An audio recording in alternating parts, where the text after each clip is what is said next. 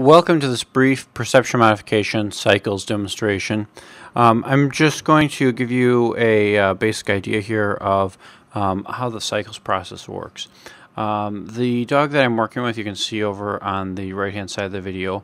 I am just getting the dog to a relaxed, non-aroused state and just using a little bit of hands-on massage. I'm talking to him there. And then we're going to cycle in towards the object that's causing the problem, just up until the point where we get a little bit of arousal.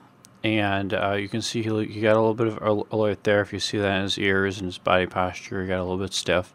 So we backed off there. And this is a little bit of a short and simplified version of this. This would often take much longer.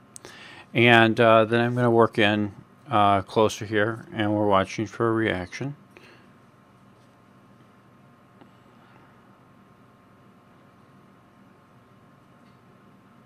And still not much, so we're going to let him move in a little bit closer there.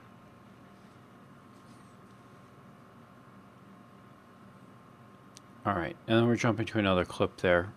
He just actually sat down and didn't react at all at that point. So now we went ahead and brought him up here. We went right by the rabbit. And now he's being good at this point.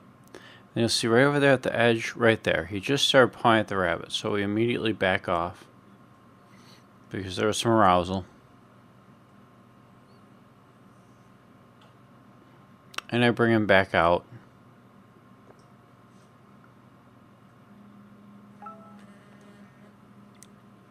And then we're going to go ahead and we're working him back in again.